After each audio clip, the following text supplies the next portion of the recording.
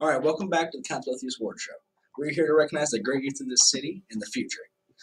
Our last award of the night is the 2017 Person of the Year. A couple words to describe this Person of the Year: family-oriented, determined, and extremely skilled. Our 2017 Person of the Year is going to be Angela Larson. We're going to get to know our Person of the Year by digging into her roots first, her family. Angela was born in Oklahoma with her twin sister Anna, and then was adopted and moved to Cattle Bluffs with their dad Rob and her mom Jerry and their adorable dog Herky. Her parents are super supportive and at all her games and events, which is super impressive. Oh, I forgot to click.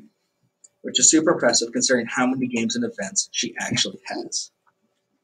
All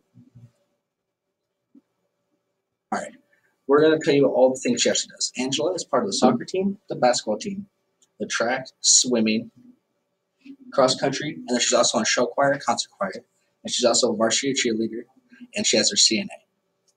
It's super impressive that she has all these things, and when she's not super busy, she likes to hang out with her friends or catch up on some sleep. But let's be honest, that doesn't get to happen very often. All right. With all the events and things she actually does, it's not surprising that she's going to be going to UNO to do something in the healthcare field, not yet decided. And it's to play soccer. She wants to continue her CNA throughout college so she can continue to help people. All right. When she's not dominating on the field or on the court, she just likes to do what she does and hang out with her super supportive family. All right. Let's thank Angela for taking the time to be here. And let's thank her super supportive family, Rob, Jerry, Anna, for helping her through everything.